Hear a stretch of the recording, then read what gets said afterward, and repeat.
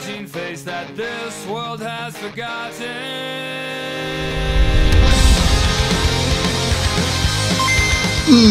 What is up, guys? And of course, welcome to our top 5 video from your troll course, the Skyrander. And as you guys can see on the screen, it's gonna focus on, of course, the TAPUs and Ultra Beasts for this video, mainly because I was actually doing the videos on my top 5 favorite Pokemon of this generation, of course, Generation 7 that is, and realized that we're just gonna be filled of TAPUs and very powerful Pokemon. And I really want to give more Pokemon, of course, a bit of a spotlight, and by doing this list, I am, of course, revising myself to actually include other Pokemon that are much more uniquer than, of course, the TAPUs and Ultra Beasts, because, quite frankly, the TAPUs and Ultra Beasts are probably the most unique Pokemons out there. Now, before, of course, going in, one has to, of course, say the usual stuff. You know, these are based on my personal opinions, and every TAPU and Ultra Beast are to be considered really good. Everything about them just stands out. So this list is definitely going to focus on 5 Pokemon that I think stands out more, but it doesn't mean the others are bad, but just that these 5 are probably the ones that are more interesting and have much more building around them to make the Pokemon unique. So with that said, of course, guys, enjoy this list. At the number 5 slot, we have, of course, Buzzwole and Pheromosa. So a bit of a cop-out here, but the reason for it is that we simply just had a fighting and, of course, bug type with Heracross for what is that, 6th generation, till we actually got another variant of it. And I really like the idea that finally they kind of stretched it out a little bit. Of course, Mega Heracross was introduced in Generation 6, wasn't necessarily introducing anything new outside of its wall-breaking capabilities. Now we get 2 more Pokemon with a bit of a wider, of course, move pool. Buzzwole, of course, being more like the Mega Heracross, much more defensively inbound, a bit slower, has a great variety of movesets. And of course, Ice Punch, for example, is really standing out. The Thunder Punch, which is something Heracross does lack. Heracross does have a great variety of moveset, but not like this. And it makes Buzzwole that much more interesting. And of course, you get it with, of course, Beast Boost, making, of course, a bit of the Mox ability going on, but in a more bulked up situation. With that said, that also goes with Pheromosa being a more glass cannon-like ability, definitely more reminiscent of the Scarf set variant of Heracross, but this time we actually have the variety of actually changing up moves with, of course, a Life Orb or Choice Band if you so desire, even Life Orb. I did say that, didn't I?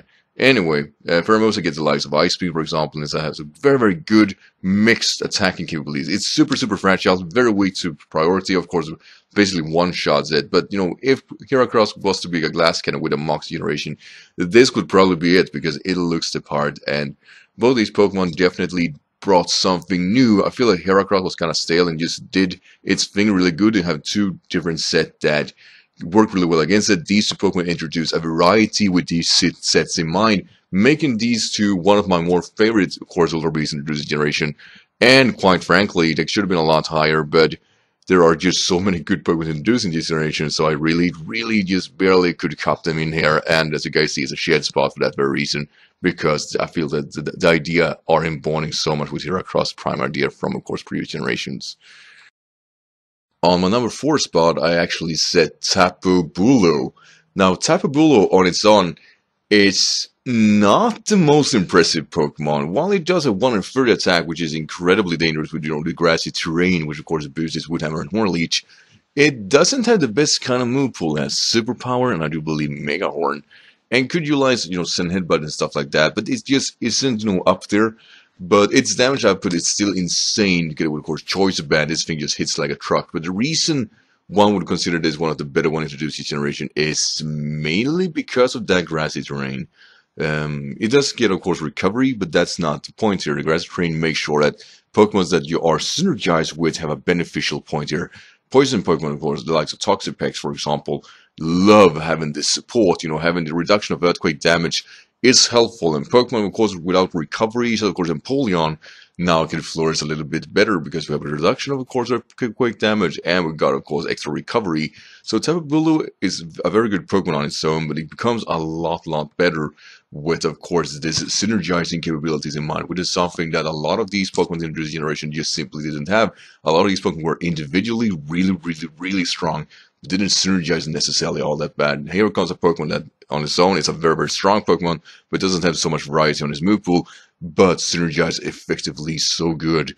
So TAPU is one of my best favorite Pokemon, of course, this generation, due to that very reason alone. It's a smart definition of like, making, of course, a grass and fairy typing kind of viable.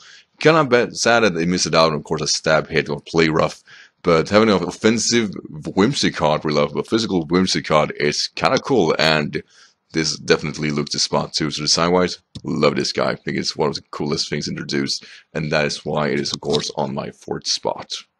Coming in at number 3 are actually another Ultra Beast, and that is gonna be Celesteela.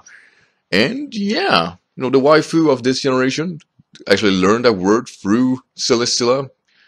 I kind of want to. I want that back. Can somebody please remove that from my head?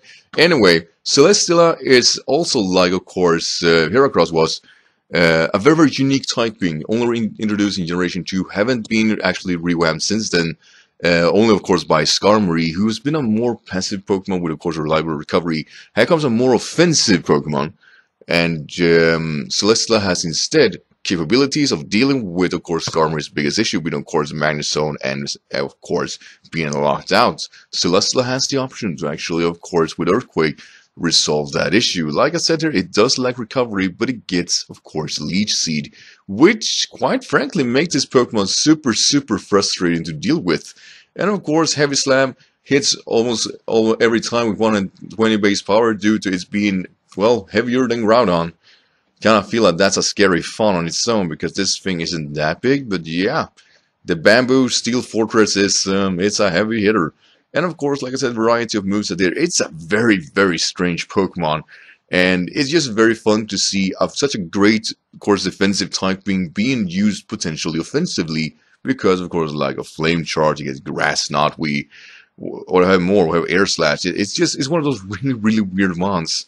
And I love it for it, because the variety is just there. And like I said, they're dealing with the Magnezones or Magnetons with Earthquake makes this Pokemon, even if you can't trap it, it doesn't mean you win that matchup, which is something Skarmory has never experienced. So seeing this combination of typing and, of course, resolving a biggest issue of the previous generation it just feeds my soul with pleasantment. So Celesteela, you're awesome, and thank you for joining, of course, this Generation 7 roster.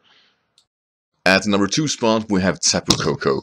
And, yeah, it should just come as no surprise. Tapu Koko is a very weird Pokemon. You know, of course, typing electric, and of course, very super, super unique. Uses its stab really, really well. Of course, Thunderbolt, Volt Switch. It has Volt Switch and U-Turn, which is just unheard of. Very few Pokemon can utilize that, even on the electric field. I do believe it's like a Molga and like Electros. I do believe that's the only ones. You can utilize this efficiently, though. Its special attack isn't as high as one was hoping for. 95, unimpressive, is much, much more destructive on the physical side. But trust me, while its physical move pool all good, because of course Brave Bird and Wild Charge, there are a lot of course, Recall Inborn with probably a bit bad HP stats. You're much better off, of course, Life Orb and Hidden Power or anything like that.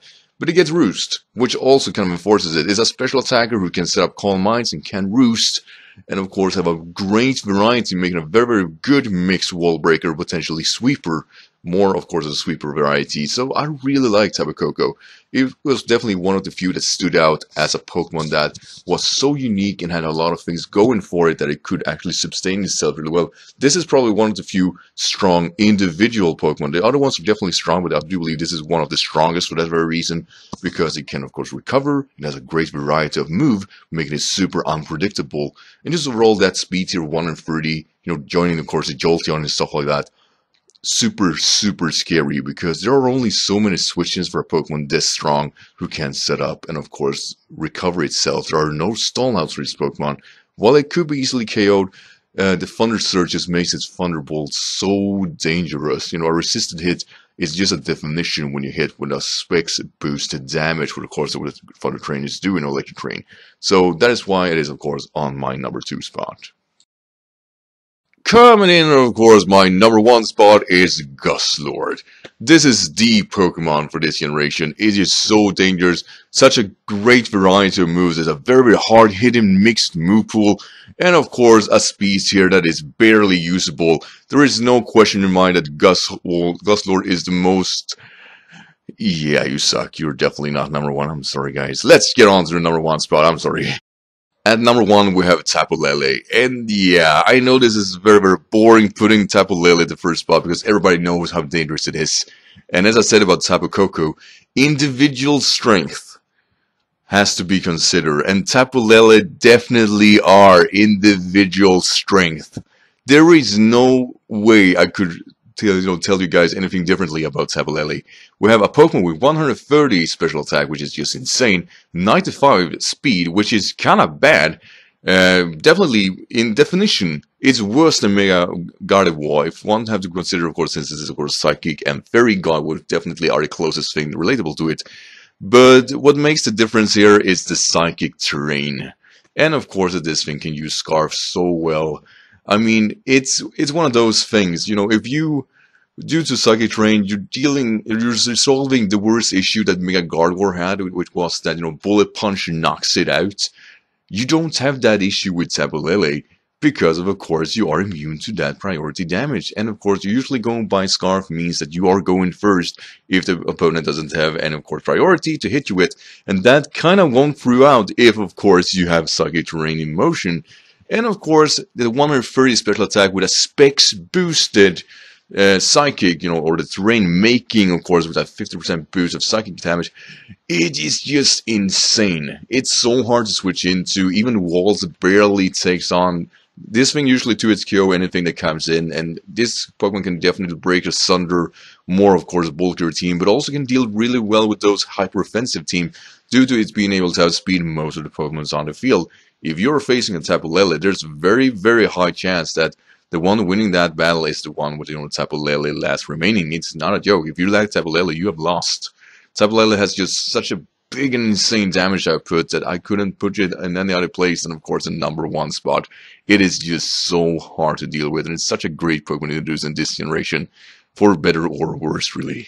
So that's the list, my friends, and quite honestly here, like I said there, every Ultra Beast and Tapu Pokemon is great. The only one I think are bad is Gustlord. Outside of that, they are all awesome and could easily fit this list. This list was definitely more of, my experience with these Pokemons and how I appreciated them, of course, in, of course, a Wi-Fi battle environment.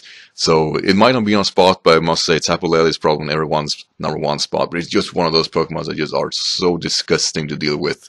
But Pokemon such, of course, Cortana, definitely one of those really, really cool Pokemon that actually is offensively fortress, which is just unheard of. So it might as well have put this list too. Same thing with Circuitry. I actually think the Circuitry is really, really good, but Soul Electric type with a high special attack has been done before. Maybe not that high, but it still is. I kind of feel that isn't set in motion all that well. And same thing with Tapu Fini. It's a bit too passive for my taste, it's a great defogger, it's a good utility Pokemon, but the other Pokemon introduced here are just that much more interesting for me. So, what do you guys think? What Pokemon do you guys definitely appreciate, of course, when it comes to Ultra Beast? And for any Gustlord fans there, I'm sorry. It's just bad. I do love its design, though. I think it's probably the sleekest of all of the Ultra Beasts, but sadly not that good. But yeah, thank you, of course, so much for watching, guys, and I'll see you in the next video. Until then, of course, take care. Bye.